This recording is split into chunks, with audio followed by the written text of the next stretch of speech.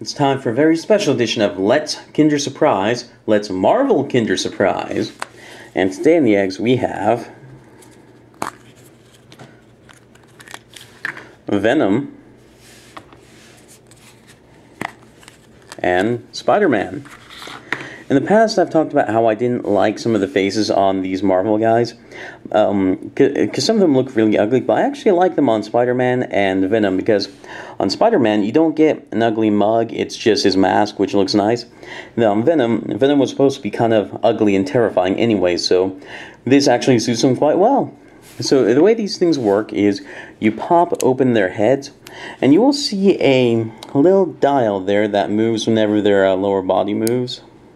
And that changes the value there.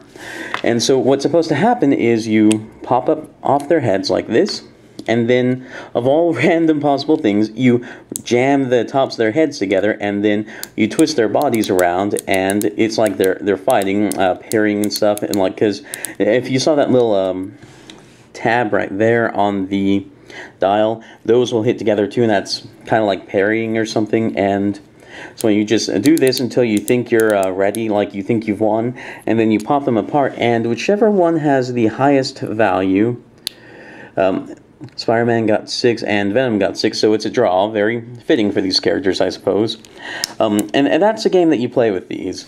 I'm not too enthralled with the game because you might as well just play rock, paper, scissors or something like that, because the odds are basically the same because they all have the same number, so it's a 50-50 chance of winning.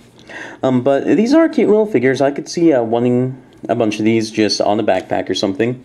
So they are neat, and they are available now, so anyway, yeah, they are just kind of neat. I like these a lot more than some of the other ones. Anyway, if you like to see more Let's Kinder Surprise videos, please subscribe and click here for the playlist.